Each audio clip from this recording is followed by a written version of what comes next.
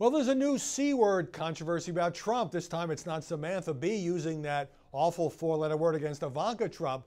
It's much of the mainstream media using this word against Donald Trump, cult. They say that the Republican Party has become a Trump cult, and they are saying it over and over and over again. And think about that for a minute.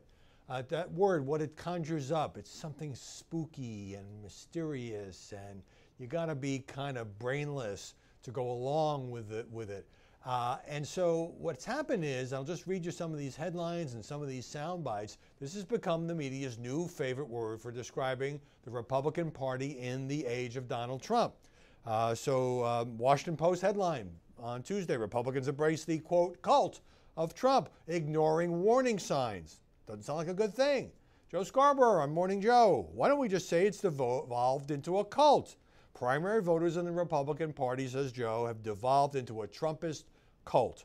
On Hardball, Chris Matthews even brought up a pretty infamous cult, Jonestown, where people ended up killing themselves. A lot of people are attributing this to Bob Corker. This is, of course, the retiring Tennessee senator who has clashed repeatedly with Trump. Trump's opposition is a factor in his decision not to run again. And you've probably seen this clip where he's standing talking to reporters in the hallway, and he says, well, it kind of seems like it's a cultish thing, isn't it? Now, it's fine for the press to say, Bob Corker says cult, but I think it's moved beyond that, where the media are kind of putting it in their own headlines and adopting it as their own term. And by the way, long before Senator Corker said this, the media were still using it. I went into the archives a bit, poked around, and I found the New York Times, an editorial last week, the cult of Trump. And then there was, back in February, Axios, the website, reported on the cult of Trump. And then last year, National Journal had a piece titled, Trump's Cult Overwhelms the GOP.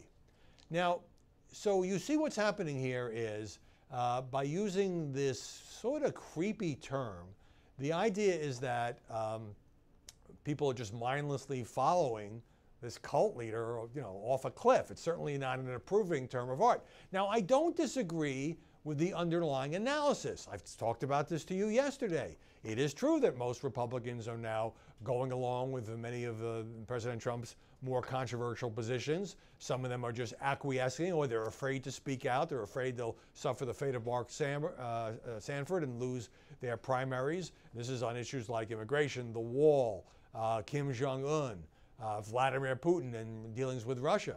So it's perfectly fair to point out that Republicans are have either changed their positions on a lot of things to align with the president, or are too scared to challenge the president, and that even public opinion among a lot of rank and file Republican voters has moved as well in Trump's direction. That does happen when you're the leader of the party.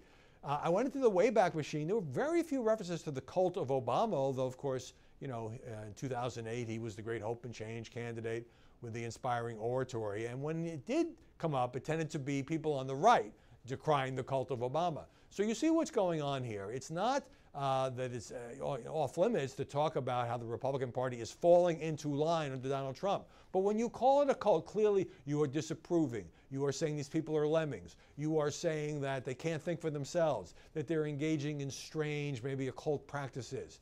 You really are kind of thumbing your nose at the entire Trump phenomenon, which many journalists didn't understand during the campaign, still don't understand the president's appeal, at least in part of the country now, don't agree with many of his policies, and don't like his confrontational style. So they're calling it a cult, and I'm calling that blatantly unfair.